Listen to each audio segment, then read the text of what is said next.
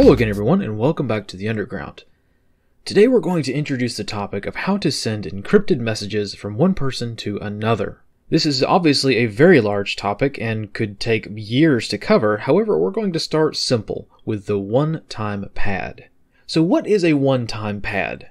In short, a one-time pad is a way of encrypting messages so that they cannot be decrypted except by the person receiving the message. It is one of the most secure ways to encrypt a message because mathematically, the one-time pad is impossible to break. So how does it work? Well, much like every other encrypted form of sending messages, this way is pretty simple.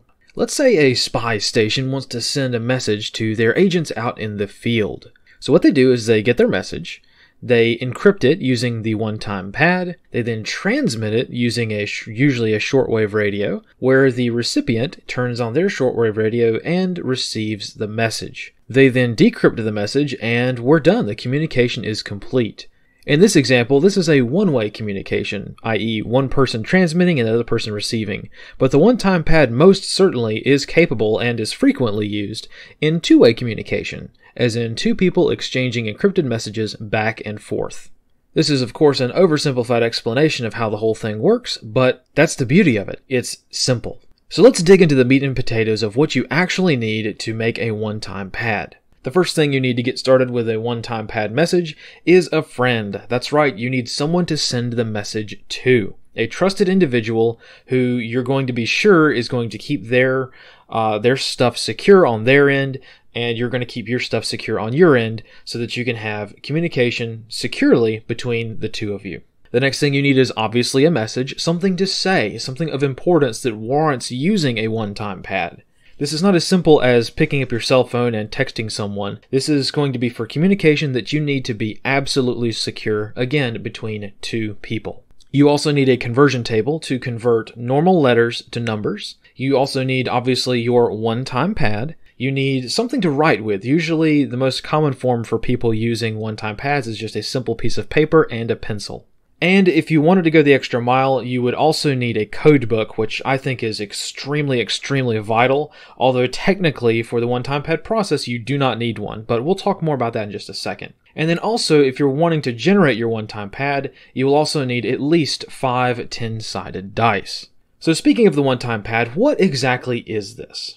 Well, the one-time pad itself is really simple. All it is randomized numbers in groups of 5 characters. Usually it looks something like this. Now, the very important part about a one-time pad is that these numbers are truly randomized, not pseudo-random, meaning that you typing numbers out on your keyboard, that's not going to be random, that is pseudo-random. Believe it or not, human beings are not particularly original when it comes to picking numbers randomly, so people tend to usually have lots of patterns develop when they're trying to pick numbers randomly. That's where the 10-sided dice come in. And though this is kind of an old school way of doing things, using 5 or as many as you want 10-sided dice so that you can throw them out on a table somewhere and then get 5 numbers at random to start building this table. That's how the whole thing is made.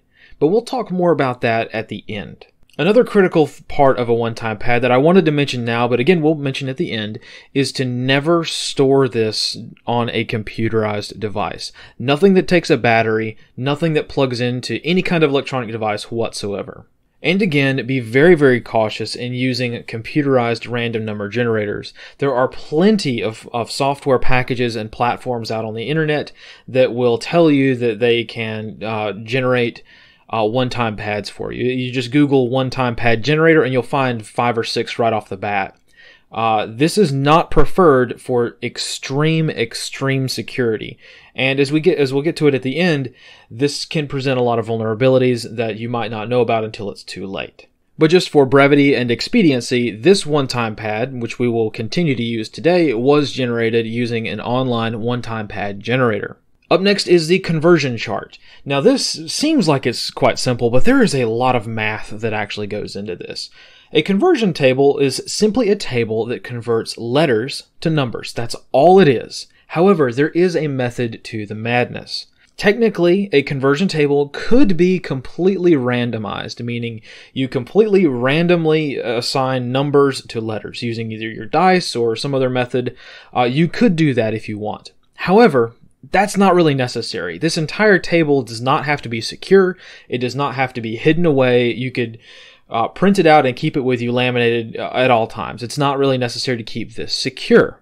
And this particular table you'll find oftentimes rotating around the internet from various sources. I'm sorry I don't know exactly who came up with this particular table. My guess is it probably goes back to the original days of the Cold War or post-World War II when one-time pads really came into very common use with spy agencies. But in any case, this particular table has been engineered from the ground up to be extremely efficient, and also make it easier to detect errors. So again, we'll come back to this at the end because once we go through a couple of examples, you'll see why this particular table is very handy to have. And finally, a codebook is very handy to have with this process. It saves you a lot of time and it conserves a lot of your one-time pad resources. This will make a lot of sense as we start going through the examples. A codebook is nothing more than a book of common words and phrases that are condensed into numbers. This conserves the one-time pad, which makes it last longer. If you're using a radio to transmit these messages, it makes it a lot easier and a lot shorter and a lot quicker to transmit 3 characters instead of the entire operation word, right? And finally, using a codebook adds in yet another layer of complexity to an already complex system, right? So if someone is able to actually decrypt your one-time pad message, either you get compromised or the person you're communicating with gets compromised, or one of you gets sloppy and makes a mistake somewhere. Even if your adversarial force is able to decrypt your one-time pad message, they're still going to have the codebook to know what you're talking about. This will make a lot of sense as we start composing our message, which is the first step. Obviously, the very first step in encoding a message is to write the message. So for today's example, we're going to write the message, mission begins at dawn, period, travel to coordinates, 30 uniform, X-ray Charlie 55106318, period. That's going to be the message that we're going to send to our person that we're trying to communicate to. The first step in the encryption process is to convert that message to numbers using our conversion table. And as we can see, this is where our codebook is already starting to get really helpful because we've got a lot of long words here that we can use our codebook to help us shorten down quite a bit. So for instance, the word mission. If we were to write that without the codebook, it would look like the numbers 79, 3, 83, 83, 3, 5, 4. That's the word mission converted using our conversion table. Now, if we were to go to our codebook, we could clearly see that the code in our codebook for mission, the word mission, is 078. So it saves us quite a bit of effort and quite a bit of decoding. And again, it makes it harder for someone to understand if they don't have the codebook. If someone were able to decrypt this message, they would just simply get the numbers 078 instead of the word mission spelled out for them. So we can convert the rest of the message using our conversion table, including things like punctuation and spaces. Now, some of you might notice at the bottom of the conversion table, there are a couple of duplicates. As we can see, the key, the terminology for space is the number 99. Well, 99 is also the way that you delineate the number 9. This can get a little confusing sometimes. That's why it's not a really good idea to have duplicates. However, this works in this case because we can clearly see 9s are very easy to see with the eye, and you can clearly see when someone's trying to communicate a space versus the letter 9. It's all about context, right? So if you have to reuse some numbers for common letters, as happens with other cryptographic methods, that's okay. Just make sure that the context remains the same. For those of you who are wondering, where did this terminology come from? Where did the practice of using double digits to delineate a number, where did that come from? Well, it came from the Stasi. That's right, the East German secret police who used this method exclusively. In fact, here's a conversion table that was used by the East German secret police, the Stasi, during the Cold War to communicate with their agents in Western Europe. This is what they used, and as you can clearly see, they preferred using double digits to delineate numbers. This makes it a lot more secure because the Americans at the time, at least some sources claim, that the Americans at the time and other Western powers used triplicate. So they would use triple the number. So if you were trying to write the letter 1, it would be 111. or 2 would be 222, and so on. These Germans were very cognizant that a triplicate would develop a pattern, so they kept it as 2 digits. So 1, the number 1, became 11. And as we can see, when we're trying to convert our coordinates, it's simply doubled up just for ease of use and to make sure that it's as secure as possible, and it conserves numbers and letters on your one-time pad as well. So hopefully this isn't too confusing so far. So far, all we have done is written our message and converted that message to numbers using our conversion table and, if possible, our codebook. And if we were to use a codebook, we can clearly see the string of text along the bottom there. That is our fully converted message. It's still not encrypted yet. That's the next step. But this is what we need to start using our one-time pad. So the next step is to stay organized and arrange the numbers in groups of 5 characters. This is very important for pretty much any cryptographic method. This is very common to basically group all of these numbers together, right? So as we can see here, I've done it very, very clearly so that everyone can see exactly how this is done. All you're doing is squishing all the numbers together and then separating them into groups of 5. So instead of having 078 space 99, it becomes 07899 space 04599 space, and so on. It is always a good idea to stay as organized as physically possible when trying to deal with any kind of code breaking or cryptographic communication, right? The slightest error can mean that your entire message gets basically turned into gibberish, and we don't want that. So once we have our groups of 5 letters, what I'm going to do just for the example I'm showing you today, we're going to convert that font to Courier New, right? I know nobody really likes talking about fonts, but this is very important that we'll talk about later. But just know that I'm switching it to Courier New so that we can easily have a nice grid of numbers. And to make things a little bit easier to show on the slide, I'm simply going to arrange them in columns of 3 groups of 5 letters. That makes a nice little square rectangular box that's easy for us to look at. So that's all I've done, is just squished everything together and made it really nice and easy to understand. And now we can begin to encrypt our message. Next, we bring in our one-time pad and get to work. So what I'm going to do, again, is take our yellow block of text over here on the left. Remember, that is just our simple, plain text, unencrypted message that's just converted to numbers using the conversion table, right?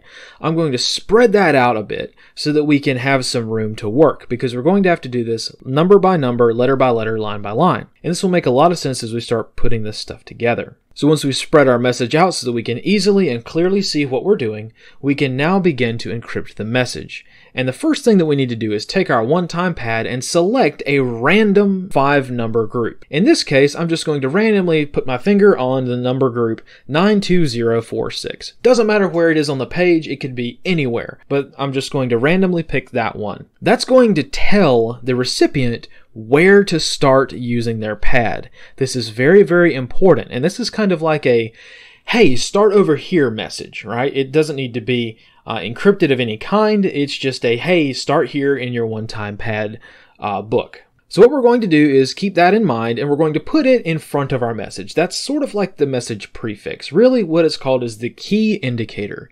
It indicates which key we are using. Without the key indicator, it is going to be impossible to find out where to start on the one-time pad. Once you have your key indicator all figured out, then you can start copying down the numbers that come after that directly underneath your plain text message, just like I've done here. As you can see, I took the numbers 06744 and put them directly underneath 07899, the first few numbers in our message. We continue this all the way down, using up as much of our one-time pad as we need to get the message across. We can start seeing here the downsides of the one-time pad, because you need to have a one-time pad that is long enough to send your entire message. Again, highlighting the importance of a codebook to keep things as short as possible. Once we've done this, we can now encrypt our message. So we can take our one-time pad and get it out of the way. We don't need it anymore because we've already copied it down to our worksheet here. The first step is, of course, to move down our key indicator. So 92046, in this case, just moves down and it becomes the first part of our message. Next, we go number by number and subtract the bottom number from the top number. So we'll go through each one of these until the entire sheet is done. For the first ones there, we can clearly see that 0 minus 0 is 0. The next number set is 7 minus 6 is 1. Very clearly, right? So far, so good. 8 minus 7 is 1. 9 minus 4 is 5. Again, 9 minus 4 is 5. 0 minus 0 is 0, 4 minus 2 is 2, but here, now we come to this group of numbers here. 5 minus 7 is a negative number, is it not? So what we're going to have to do is, in a case like this where the top number is smaller than the bottom number, we're simply going to add a little imaginary 1 in front of that number. So 5 becomes 15, and 15 minus 7 is 8. And we continue this throughout the entire message, doing this all the way down to the very end. So just to keep everyone on the same page, let's recap. The red text on your screen, in this case the numbers 92046, that's our key indicator. It has nothing to do with the message. It's not a conversion of anything. It's just to let us know, or let the recipient know, where to start in the book. The yellow text on your screen is, of course, our plain text message. It is unencrypted. The only thing that is letters converted to numbers using our conversion table. That's all that is. Our purple text, well, that's our one-time pad. Those are the numbers that come after our key indicator in our one-time pad. So as we read our one-time pad, we should see 92046, 06744, and so on, all the way down, just like I showed you. And our white text at the bottom of that, that's the result of our simple math, our simple subtraction, to get what is now our encrypted message. So we're actually done. Our message is now encrypted, and as you can see on the left-hand side of your screen, now in all white text, that is our final message. This message has now been encrypted using the one-time pad that is on the right-hand side of your screen. Now, the final step for the person encrypting the message is to strike out the parts of the one-time pad that they used. This is absolutely mandatory. It is one of the most crucial steps in this entire thing. Whatever you use, take a pencil and one line, strike through all of the number groups that you used. If you only used like part of a group, like if your message was slightly short and you didn't end up having a perfect group of 5, that's okay. Just go ahead and strike through the rest of that 5 number group. It just makes it a little bit easier for the person to find where to start next time. So there we go. The sender of the message is done. This message has now been encrypted and is now ready to send. Now, before we send this message, we have a couple of things that we can do. When it comes to transmitting these kinds of messages, which are usually done via shortwave radio, historically that's what's been used by spy agencies, there's a lot of different things that are done. Usually the first thing that's done is to, in front of the entire message, add in a call sign. Usually it can be any kind of thing. It can be actual letters, it can be numbers. In many cases, it's simply just a 3 or another 5 number combination. That's the call sign. So someone who is sitting in their headquarters, they're waiting desperately for the next message to come from their units in the field, or vice versa. If someone's out in the field waiting for the next message from their headquarters, they can sit there and listen for their call sign. They can ignore every other message that comes over that frequency. But when they hear, in this case, the call sign is 056. When they hear those numbers, they know to pick up their pencil and start copying down. So in that case, it's very helpful for making sure that a person has enough time to get ready to copy the message. You don't want to start off by just transmitting 92046 because a person might not be ready. They might not be ready to copy down the message. They might be indisposed or something else. You want to make sure that they have just a few seconds to get ready and to pay very close attention, because if you get one of these numbers wrong or slightly out of sequence, the message is not going to be readable. Over the years, some spy agencies have also been known to triple each number group too. So in this case, you would hear the transmission of 056, usually repeated 3 times, and then you would hear each group of 5 numbers repeated 3 times as well. So you would hear over the radio 92046, 92046, 92046. Then they would move on to the next one, 01155, 01155, 01155, and so on and so forth until the whole message has been completed. Since one-time pads are mostly used over shortwave radio for spy agencies, it makes it a lot easier for people to understand if they're in the middle of it's in the middle of the night, they're in some kind of public location, they can't quite hear it very well. This makes it a lot easier, just in case they miss a digit.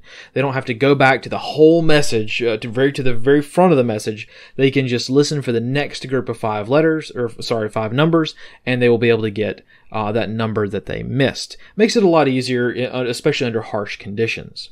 So the message has been sent and the recipient has got it, and now what do we do? How do we decrypt the message? Well, it's very, very simple, and it's basically the reverse of what we did to encrypt it. So the very first step is to gather the materials together. You're going to need the numbers that you heard, either transmitted over a radio or handed to you on a slip of paper or found in a dead drop.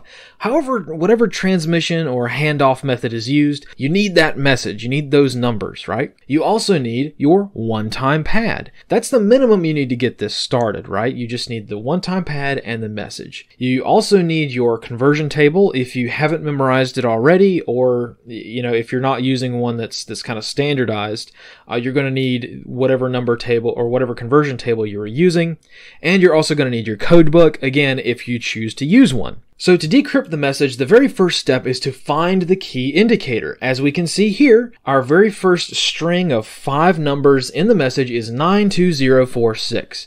That triggers the recipient, to go flip through their one-time pad and find the numbers 92046, which they did, as you can see here. So there we go. We found it. It's marked there in red. 92046 is our key indicator. Once we found our key indicator, what we need to do is, again, copy down the one-time pad, the numbers on the one-time pad, directly underneath our message, just like we did before in reverse. You can probably see where this is going, right? So once we've kept everything nice and neat, we've kind of put our key indicator off to the side, because we know that was not really used for anything but to let us know where to start, right? We push that off to the side and we start copying down our numbers. Once we do that, the next step is quite simple, and we just start adding them together. So 0 plus 0 becomes 0. 6 plus 1 becomes 7. 7 plus 1 becomes 8. 5 plus 4 equals 9. 5 plus 4 equals 9 again, and so on and so forth. If there is a number that becomes greater than 10, we simply leave that we leave that first digit off, and we use just the last digit, right? So as we can see, just a little bit of a ways down there, we have 5 plus 7. Well, 5 plus 7 does not equal 2, it equals 12, but we leave the 1 off from the 12 so that we keep all of our digits nice and straight. And there we go. Now we have our decrypted text in yellow. Again, the final step before moving on to using our conversion table is to strike out the one-time pad. This is very, very important. Everyone must strike out exactly the same portions from their one-time pad. Both the transmitter and the receiver must have identical one-time pads. They must have exactly the same sections crossed out. And as we can see here, if we have incredibly efficient communication between two people, you should be able to pull both of their pads and look at their one-time pads together, and they should have exactly the same sections crossed out. If they don't have the same sections crossed out, something has gone very, very wrong, and we will talk about that at the end. The next step is to use our conversion table to convert that plain text into plain English. As we can see here, we get the message 078 space 045 space dawn period 117 space 2 space 061 colon 30 uniform X-ray Charlie 55106318 period. Now we use our codebook to finally decrypt this message fully. We can exchange those numbers from our codebook for actual words and terminology. In this case, the message becomes mission begins at dawn period travel to coordinates colon 30 uniform X-ray Charlie 55106318 period. So there we go. We've completely decrypted the message and completed this communication. So before we go on, let's go ahead and try to do another one here. I've made up another practice example using the same one-time pad as before. So here is everything you need to decrypt this message. You have your one-time pad, again, that's already been used, right? Because we're going to keep this as realistic as possible. So this one-time pad has been used, but that's okay because we're going to use some other parts of it. So there's the one-time pad, there's your encrypted message on the left, your conversion table, and your codebook. So you can now pause the video to try to decrypt this for yourself and see if your answer lines up with what we've got here. So here is my work in decrypting my own message that I put together there.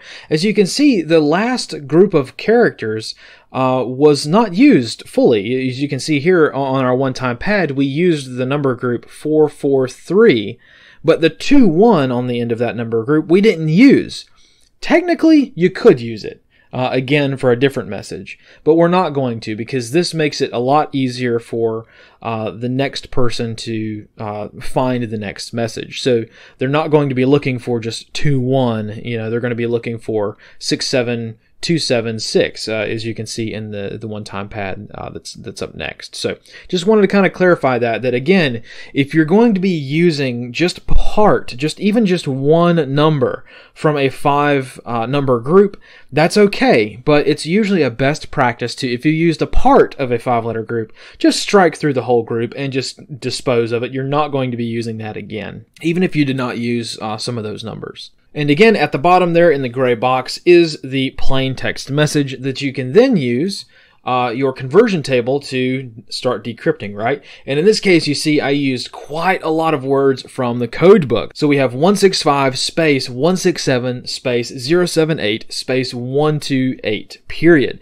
That's a whole sentence using just the codebook. That's why having a codebook is so important, because you can get away with some pretty complex ideas using still basically encoded language, right? If we follow the rest of the message and we use our codebook, we can determine that the message does in fact read, unable to verify mission success, period, need new codebook, period. So that was the message. Now, to address a few questions that I know are going to pop up, because when I started using one-time pads, a few years ago or so, I started noticing that I was having a few problems or a few difficulties. So let's go ahead and take this group of numbers here and let's talk about them separately. So as we can see, this group of numbers delineates the word need and then a space behind it, right? Now, how do I know that 4 equals N and 2 equals E? How do I know it's 4 space 2 and not 42?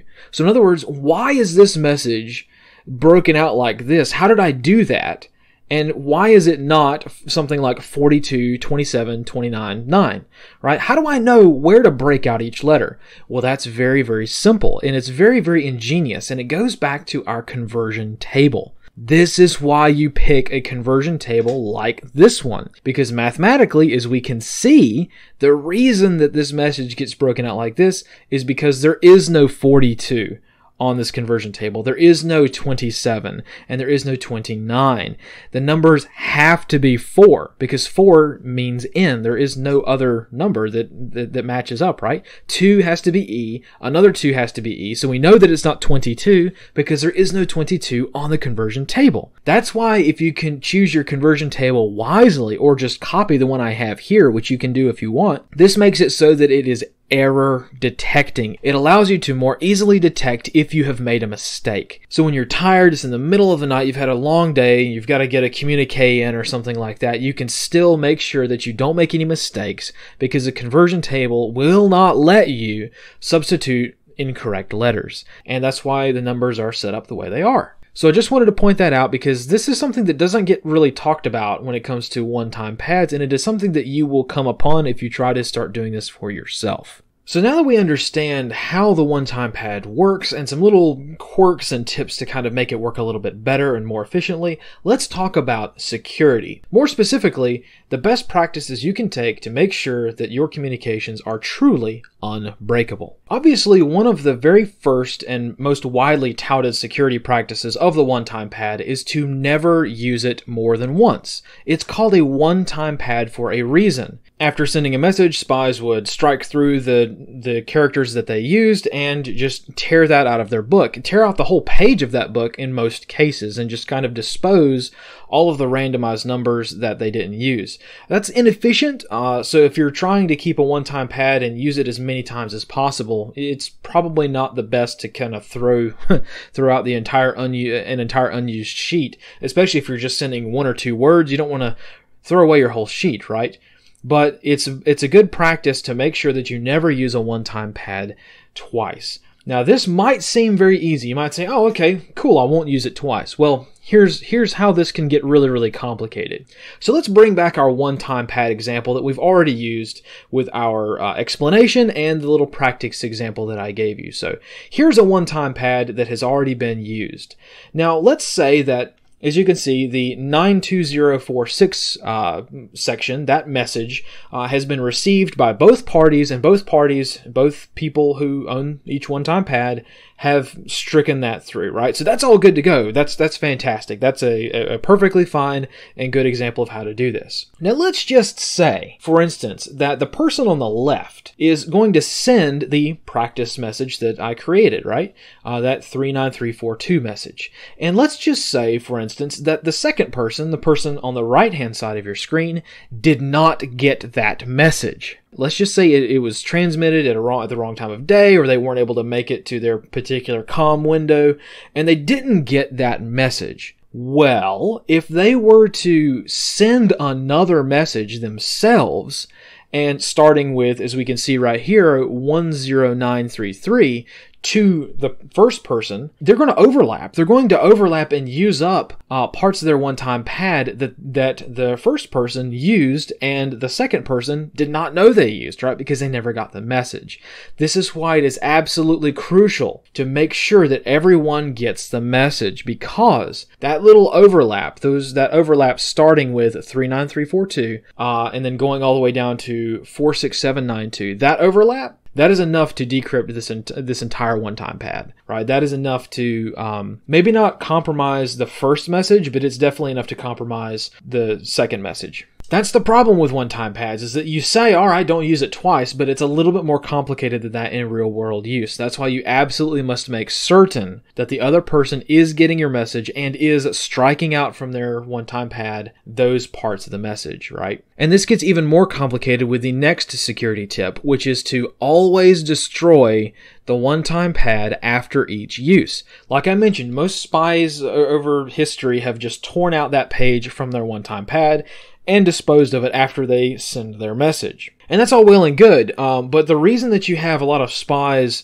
get caught is because they did not destroy their one-time pad, and that one-time pad came into the possession of their adversary, right? They got caught with a notebook with their one-time pad written in it, right? That's a huge problem, because once you destroy your one-time pad, you can't confirm that you didn't make a mistake. You cannot confirm that the other person has the same part of their book scratched out. You can't really confirm anything. You just kind of have to send it and just let it go, right? So that's kind of one of the frustrating uses, is that you might be tempted to save your one-time pad to make sure that the other person got your message, and you're going to wait for their reply before you send out the next message, so that you can make sure that you actually both have the same parts of your book marked out. This is a really bad security practice. You don't need to do this, and it's much, much better to have to resend a message with a completely new sheet of paper or a completely new one-time pad than it is to try to fix a mistake you made. Right, so if the person cannot decrypt your message, it's better to make sure that you just completely start from scratch, choose a different part of your one-time pad, and start over. That's the best security practice you can do. And when it comes to other security practices, stuff that makes a lot of sense, right? If a one-time pad or even your codebook is outside of your control, assume that both have been compromised, right? One-time pads, again, they only work if physical security is 100% guaranteed. This is not easy to do. I would argue that it is easier to do in today's age of technology, where roughly 99.9999% of communications are over completely open and crackable or surveilled networks, right? So someone walking around with a one-time pad in your pocket in today's society is a lot more secure than walking around with some kind of encrypted digital communication device, right? That is intercepted and most likely surveilled, right? But with physical physical security comes a lot of responsibility, meaning if you get compromised, if you get grabbed or something like that, before you can destroy your one-time pad or your codebook, you had better make sure that you can destroy it. And if you can't, your person who you're communicating with must also be very wary of your compromise. And that leads to the final point, which is do not reply to questionable messages. The interesting thing about spies talking to one another, or spies talking to their handlers or to their case officers or whoever, is that they get to know the people that are in their world. And if the person that you're communicating with uses non-standard language or phrasing that you're not familiar with, or it just doesn't quite sound like it's the person you're talking to. And even then, if you know that you're talking to the right person, if you know that you're talking to either your source or your case officer or your handler or another person around the globe, and they're talking and they're speaking using terminology and phrases that make it sound like someone else is listening into the conversation, that's a huge clue that they might have been compromised, right? So when it comes to adding on layers of security, we can do something else to make sure that these messages are in fact being sent genuinely and not under duress conditions. So let's specifically talk about challenge codes or duress codes. This is only done sometimes, but I think that it's a pretty good thing to do, and that is add in duress codes to each message. Sometimes agents will include in each message a special code word which, if absent from the message, indicates that they are in trouble or that they are sending this message against their will. There have been a lot of cases where spies have gotten grabbed with their codebook, with their one-time pad, and they get forced at gunpoint to send a message to their handler for requesting like a physical meeting that can then be pounced on by their adversaries, right? So a lot of times you'll see people including specific code words in each message. Now, the important thing to remember is to not put this duress code in the same spot every time. It would be preferred to switch this duress code out periodically, because once you start putting the same exact word in the same exact place in each message, that starts developing a pattern, right? So again, if you're super hyper paranoid about your messages being intercepted, maybe move that message around somewhere. So put it at the beginning, put it at the end, work it into a sentence somewhere. Who knows? It's up to you. I just wanted to kind of point out that you can put in duress codes into each message. So in this particular message, 056 Apple, mission begins at dawn, travel to coordinates, there's the coordinates.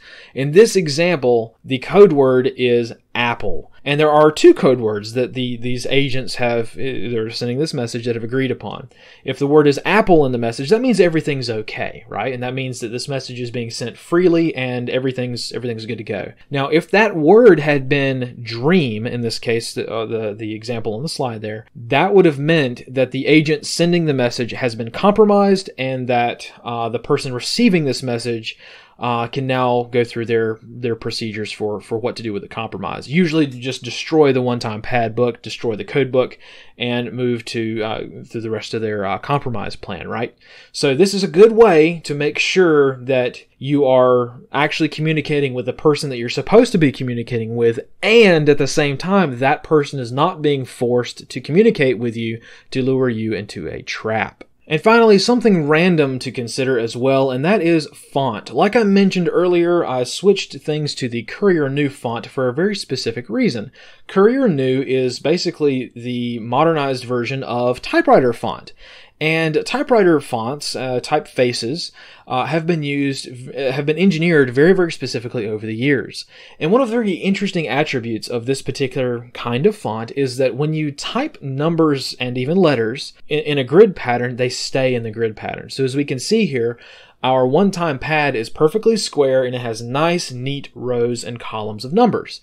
If I were to take that same exact text and convert it to Impact, the font that we're using for other places around this presentation, you can clearly see that it is just a jumble. It's really hard on the eyes. It doesn't line up. It's just not good, right? So when you're choosing the fonts to use for this kind of thing, if you're the kind of person who likes to type up and print your one-time pads from a secure computer and a non-networked printer, you might want to choose something like Courier New. That's the most common font that's used for this kind of thing because it's very, very efficient, very easy on the eye, and makes it very easy to find the key indicator to start decrypting or encrypting messages. So to wrap things up, let's talk about a couple of the disadvantages of one-time pads. Now, these are not all the disadvantages. There are more, but really these are the big ones that get people into trouble. And they're the reason for spies getting nabbed all over the world and all throughout history. And really the first disadvantage is that if you make the tiniest mistake with your one-time pad, all of the benefits of this completely uncrackable system vanish. Remember, the one-time pad is mathematically proven to be impossible to break. It doesn't matter how big your supercomputer is. It does not matter how awesome your surveillance agencies are. It's uncrackable. Completely and totally mathematically impossible to crack with the biggest of computers, right? However, if you make a mistake, or if you reuse your key, or if you let your key or your one-time pad be intercepted, or if you let your codebook be intercepted, well, then it can be cracked very, very easily. Your messages can be intercepted and cracked very easily. Not just the messages you sent, like not just the last one you sent, but pretty much all of them, right, that are in that one-time pad. So that's something to keep in mind, and that's how a lot of spies have gotten caught. They've reused their pads, they've cycled through and reused their one-time pads, and that has been a huge downfall of many agents and clandestine services over history. And this directly is because of the next downside, which is that it requires a finite source of one-time pads. You need to physically have a stack of papers which are your one-time pad. And those get used up every time you send a message. And because they get used up, they have to be replaced. They have to be replenished. You have to get new one-time pads, once a week or once a month from like a case officer. That's how spies kind of do it. You have to meet face to face with someone and give them a new codebook and give them a new stack of one-time pads, or you have to do it via dead drop or something like that. These present risks because if you get caught with a one-time pad in your hand, that's pretty much the most damning evidence there is that you are in fact a spy or up to no good, right? So the spies that have been caught using a one-time pad, they were not caught because their one-time pad failed or because it was cracked, but because they made a mistake or they created a pattern. Reusing one-time pads is the number one way that people can get caught. And as you can see from what I mentioned earlier, it's not as simple as someone being lazy and reusing their one-time pads because they're out of one-time pads and they haven't been able to make it to the dead drop, so they got to reuse one really quick to get an emergency message out. It's not as simple as that. You could simply miss a message and not be able to understand that message was sent, and you could accidentally write over, basically, someone else's one-time pad, and therefore you've used it twice, and anyone listening can now crack it, right? Another big downfall for people has been to not destroy their one-time pads, not destroying their scrap paper, just writing it down on a little pocket notebook and sticking that in their pocket and walking around because they forgot to destroy it. That has been a huge reason for spies to get nabbed over the years. Another major reason for one-time pads being broken are not using truly random numbers, or using number generators that have been intercepted by a spy, a counterintelligence agency, right? So if you're using a software program to generate a one-time pad and there is a virus on that computer that you're using to do it, your one-time pad is useless. You have the most false sense of security there is, right? Because if somebody has your one-time pad, you're completely compromised, right? And these last two are not really related to the one-time pad at all, but really related to the human beings using it. And these are poor attempts to camouflage genuine messages and developing patterns over time. So to explain what I mean by this, let's take a look at the real-world example of what's called the missing nines. Back in 2007, amateur radio operators noticed a peculiarity with what are called the numbers stations, particularly the Atención station. Now, for those of you who are unfamiliar with number stations, rest assured we're going to be covering these specifically in due time, but number stations are shortwave radio stations that have been historically used by spy agencies around the globe to send messages to their spies wherever they're at, using the one-time pad system. So quite literally, even to this day, you can get a shortwave radio and listen on the allotted times at the allotted frequencies, which are, of course, listed due to the ham radio guys who've kind of cataloged these number stations, you can get a radio and listen in, and you will literally hear, in a lot of cases, a voice comes over the radio and they start reading out numbers, thus number stations, right? There's a very long history with regards to this. There have been several documentaries made about number stations, many books written about them as well, and they're sort of a very fascinating part of the ham radio world, people listening to these messages. But back in 2007, the ham radio community noticed something very, very interesting about one number station in particular, and that is the Atención station that people generally think comes from Cuba. Most people think that this is a number station that originates from probably the Radio Havana headquarters in Cuba, and it is used, and still to this day, used by Russian agents in the United States as a way of getting messages to those agents wherever they are in the continental United States. Obviously, shortwave radio can be used for global communications, but it's a little bit easier if your radio site is closer than, say, Moscow to the United States, right? So the number station out of Cuba has been operating for, wow, many decades now. And in 2007, the ham radio operator community noticed that some of the transmissions that were originating from this station did not contain the number 9. And this is very interesting, and this is how this actually directly resulted in the arrest of at least 10 Russian spies in the United States. So here's what was happening. The number station down in Cuba was doing exactly like I mentioned in the beginning. They were taking messages that were given to them, usually most likely encoded already, and they were transmitting them over their shortwave radio to agents in the United States, who were then decrypting these messages using the one-time pad system.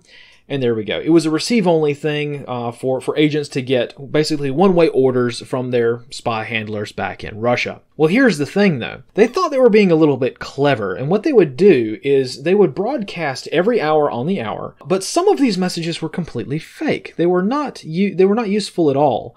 They weren't in the one-time pad system. They were just completely randomized numbers that the agents were creating that they thought would kind of fool anyone who might be listening. So you've got this analyst, right, listening in at Fort Meade or wherever they're at, and they're picking up all of these transmissions, right? They pick up all the ones here in purple on your screen, and even the genuine transmission there in red. Well, the Russians again thought they were clever, and they were disguising the real genuine messages with the fake messages. So what they forgot, though, for whatever reason, either there was a bug or it was some kind of Stuxnet type thing. There's really no indication as to why or how this happened, but it turns out that all of the fake messages, the messages that were just gibberish, had no meaning whatsoever, the decoy messages never had the number 9 in them. And even the ham radio guys noticed this and were kind of confused as to why do a lot of these messages don't have the number 9 in them. Well, this was very, very useful in the arrest of Russian spies on U.S. soil. So there were a lot of messages without number 9s in them. Well, this was very, very handy because even though this might seem on the surface to be quite a very clever way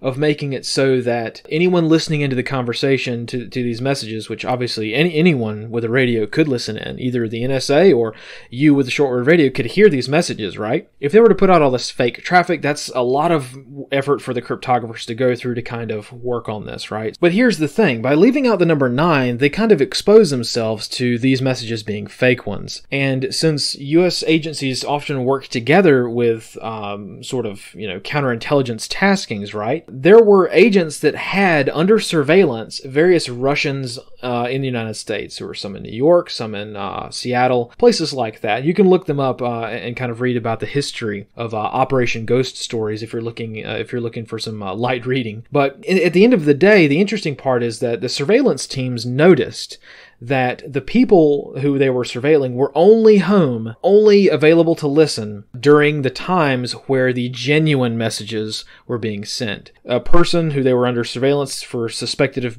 being a Russian spy, they were only able to get to their radio when a fake message was being sent. Otherwise, they were either on the road or on, flying somewhere or at work or something when all of these other fake messages were sent. So basically, the Russians, even through their own efforts to kind of camouflage their messages, they made it very, very clear as to which ones were genuine by a very simple mistake. So that's where we'll leave it today. So remember, no one is above making mistakes with this kind of system, even the Russian Federation, which arguably has been doing intelligence just as long as the United States has and is equally as good at it. If a nation-state like Russia can make mistakes like this, so can you.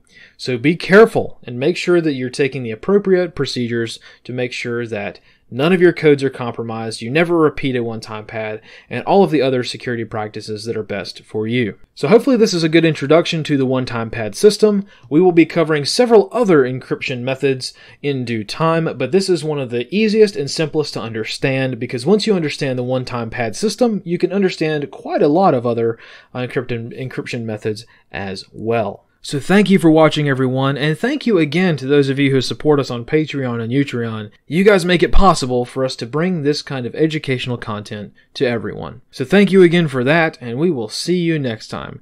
And as always, fight in the shade.